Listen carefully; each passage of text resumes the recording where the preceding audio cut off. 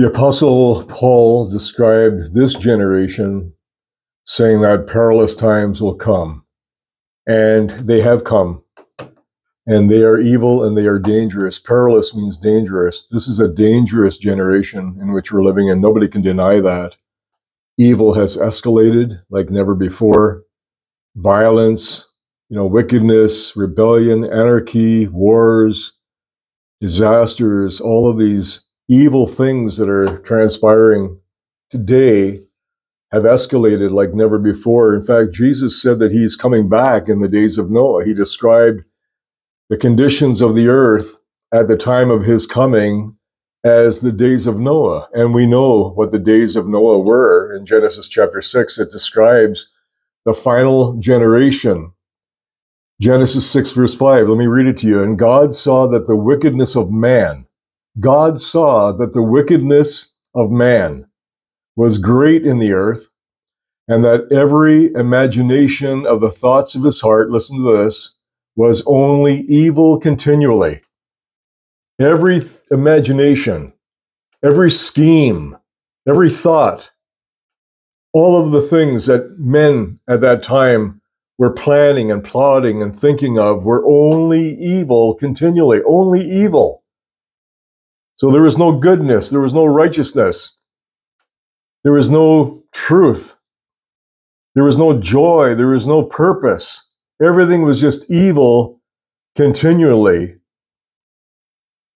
And that is why I entitled this video, When It Seems Like Evil is Advancing. When it seems like evil is advancing. The Bible says that men love darkness more than light because their deeds are evil.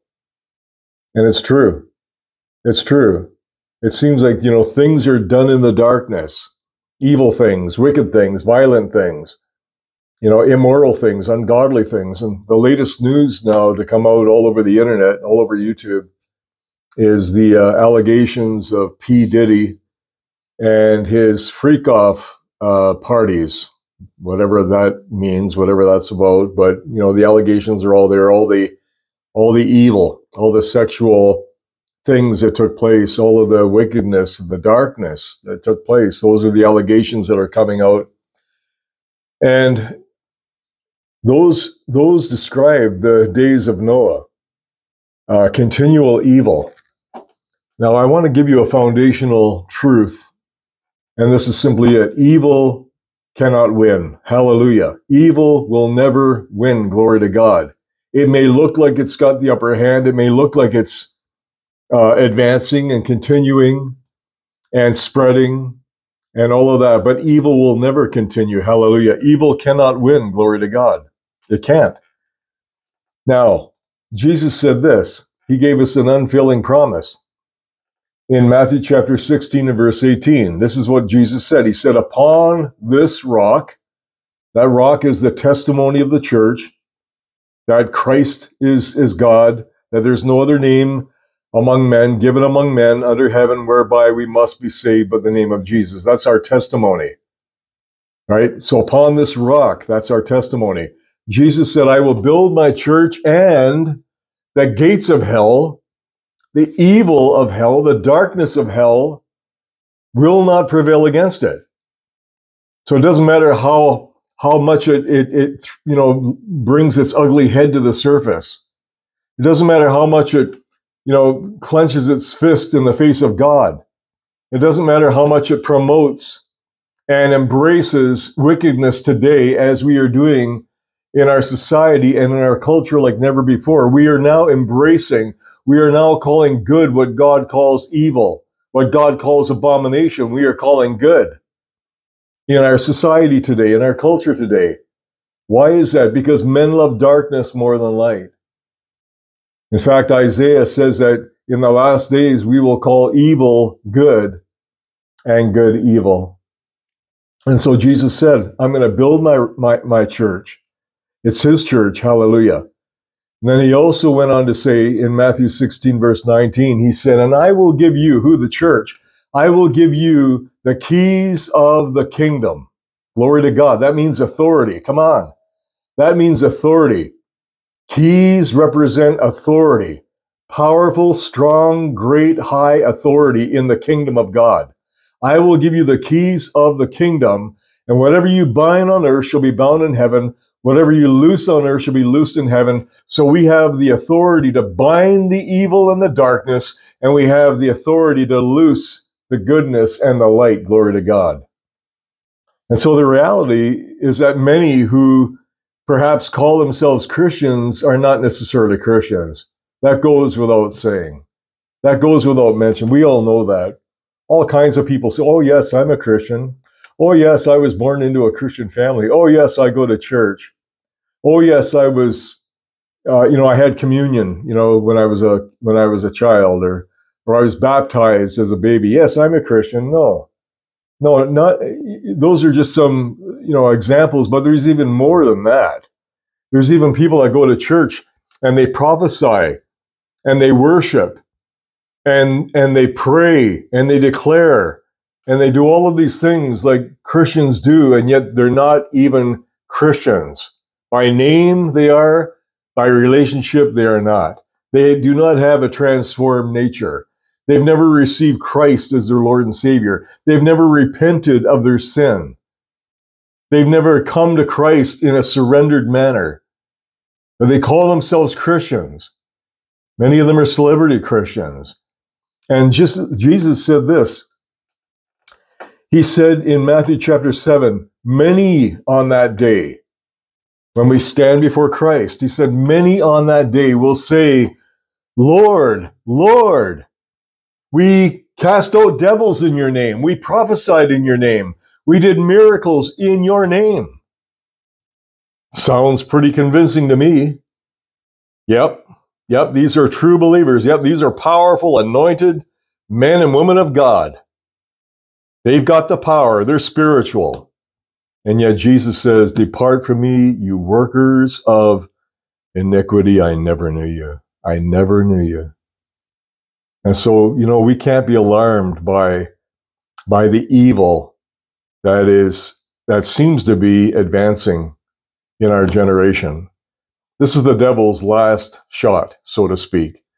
This is the devil's last blast, right? To take as many out as he can. He knows his time is up. He knows his time is short. He knows what's coming. And he knows that the church is going to rise up in these last days and bring revival and bring many to the Lord. So he's just, this is his last fling. He's like a wild animal, a scared animal trapped in a corner, and he's just going to pounce one last time. That's what's happening today. That's why evil seems to be advancing. It's like there's been an unleashing of demonic entities. Demonic powers have been unleashed from the pit of hell. And so we're seeing all of these evil demonstrations of demonic power, darkness, such wickedness as it was in the days of Noah. Jesus said that. So that tells me that, you know what, look up, church, because your redemption is drawing near. You can see that by the intensity of evil, but evil is not advancing. It cannot advance. It cannot win. It cannot overcome the church. Glory to God. We overcome. We are not overcome. We are overcomers. Hallelujah. We are not defeated. We are more than conquerors, the Bible says. We, those who are the true church of Jesus Christ, those who are true servants of God, true sons and daughters of God, true laborers for Christ in the kingdom. We cannot be overcome. Hallelujah. And so Jesus said this. He said, by this shall all men know that you are my disciples. Not by saying, Lord, Lord, not by supposedly doing miracles, not by supposedly prophesying, not by supposedly casting out devils, all of those things. No, he said, by this shall all men know that you are my true, genuine, 100% disciples. By the love that you have one towards another. By love. By love. Love conquers all sin. It does. Love overcomes all sin. Glory to God. And so how do we win this battle against evil that is prevalent in our society today? How do we win? Well, 4 words, and it's found in Romans 12:21. 4 words. We overcome evil with good. Overcome evil with good. That's a very simple but a very powerful prescription for you and I to overcome the darkness, the evil, the wickedness, the ungodliness, the iniquity that is in our face, right in our face today, in this last generation, this culture of sin. Overcome evil. Hallelujah. How? With good. Doesn't sound very powerful, doesn't sound very effective, but that's what the Bible tells us to do. Glory to God. We have the power to overcome evil. Listen to this, with the anointing. We have the power to overcome evil with the anointing. That is why you should pray every morning as David prayed, Lord, anoint me with fresh oil. Fresh oil, the anointing of the Holy Spirit. Anoint me this day. Lord, anoint me to do good in all that I am involved in this day.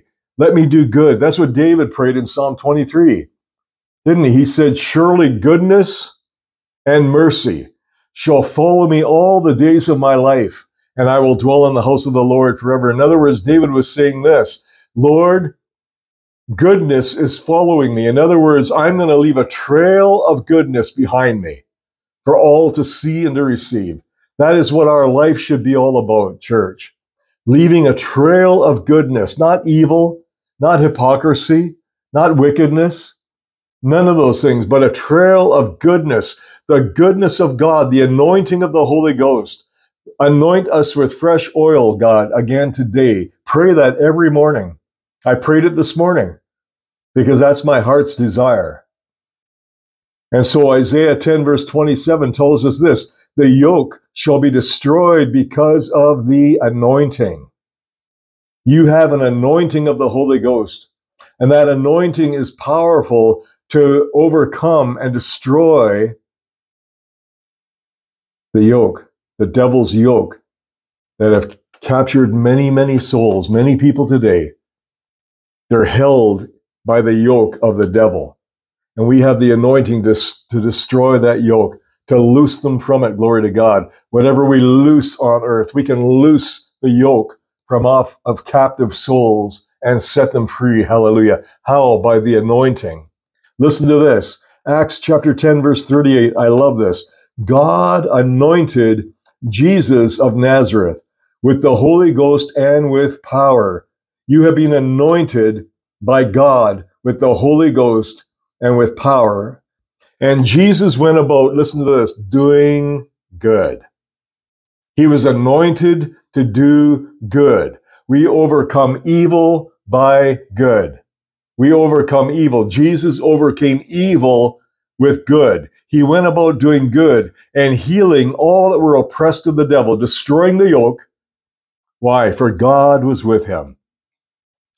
And so we overcome evil with good. And let me leave you with this last truth, and that is this. As I've already mentioned, evil shall not continue. Evil shall not conquer. Evil cannot win. But the church, the true church of Jesus Christ, not only wins, but has already won. We have the anointing. We have the power. We have the authority, glory to God, to loose those things here on earth, and they will be loosed in heaven. To bind those things here on earth, and they will be bound in heaven. You have that authority. And so we go about doing good as Jesus did. Let's leave a trail of goodness behind us in all that we do. Hallelujah. So that men will see our good works and glorify God in heaven, and they will know that we are his by our love. Amen. Heavenly Father, thank you for that truth, God. Thank you. Oh, God, there's so much truth today that sets us free. So much truth that keeps us in that mindset of authority and victory and conquering. Glory to God. We are more than conquerors through Jesus Christ who loves us. Lord, I pray, God, today for every viewer on this channel watching this video, God, I pray that they would rise up. I pray that they would go about doing good as Christ did and setting people free, all who were oppressed by the devil. How? By the anointing, by doing good, by the anointing of the Holy Spirit. Lord, by prayer, God, by good works, Lord, by your Spirit, and not by ourselves, O God, not by might, not by power, but by the Spirit of God. That is how we overcome. Hallelujah. We overcome by doing good. And so, Lord, I pray, God, today that this simple message will have a profound impact upon us. God, as we are facing evil and darkness and wickedness like never before. But God, let us always remember and let us always declare that evil cannot prevail, that evil cannot continue. Hallelujah. That evil cannot, Lord, increase, God. We declare that today, Jesus. We bind the evil works of the enemy. We bind the spiritual darkness, God, that is clouding many, many minds, God, with wickedness, as it was in the days of Noah. God, we release them, Father God, Lord, to the power of the Holy Spirit. We release them to the forgiveness of Jesus Christ. We release them, oh God, to the transforming power of your word, we pray today. God, whether it be family members, whether it be friends or neighbors, or work associates, or people that we meet in the coffee shops, God, let us do good, I pray. Let us do good, O God, and overcome the evil. Hallelujah. For the devil cannot overcome good, but we overcome the devil by goodness. Glory to God. Thank you for that, Father God. Let us not be alarmed. Let us not be distracted. Let us not be overwhelmed by what we see breaking out in the daily reports, God, of the wickedness that is all around us, God. It's like all around us. We are surrounded by wickedness, but God, we are not defeated.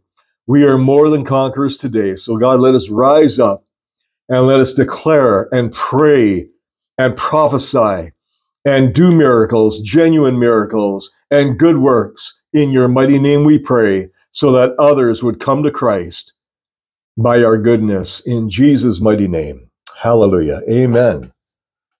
Amen and amen. Praise the Lord. God bless you, and bye-bye for now.